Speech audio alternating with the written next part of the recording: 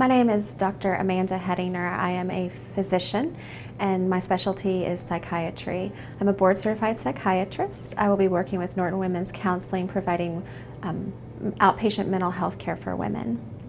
The reason I chose to go into medicine is actually I grew up liking school and wanted to help people, so I went to college planning to be a doctor, and then I wound up being fascinated by people and wound up shifting and deciding to be really interested in psychology, and ultimately during an internship decided in undergraduate that I wanted to go into medicine and specifically to be a psychiatrist.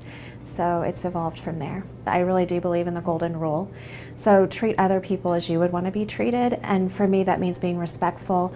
I try to provide the best care and the best recommendations I can for my patients and to work with them to come to a mutually agreeable plan to approach treatment and their overall well-being. I'm actually not from Louisville. I grew up about an hour north of here. However, all of my family is from Kentucky, so ultimately Louisville, it's home. Well, I love time with my family, and I actually enjoy reading, and in the past year I've started to learn how to run.